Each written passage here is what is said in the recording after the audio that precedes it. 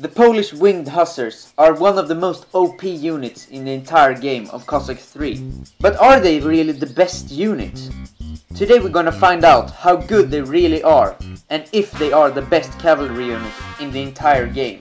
I'm gonna test the Winged Hussars against every single melee cavalry unit in the entire game. And that is regular cavalry, normal hussars, and crusaders. And we're gonna start by facing the Winged Hussars against normal hussars. The Winged Hussars are on the right side. First battle, let's go!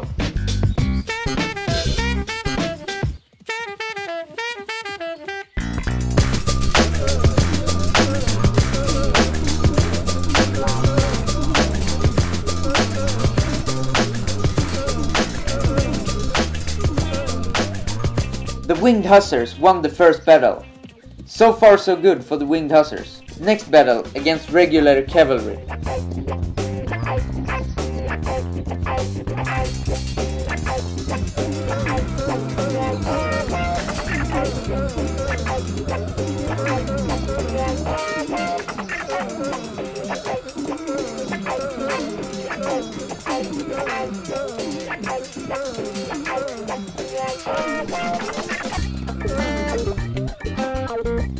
The Winged Hussars won this battle as well.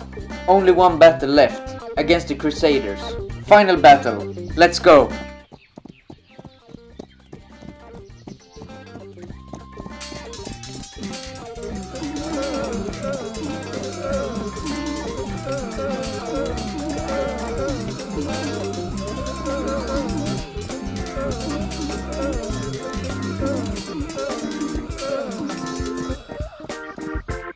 As you can see, the Winged Hussars lost against the Crusaders.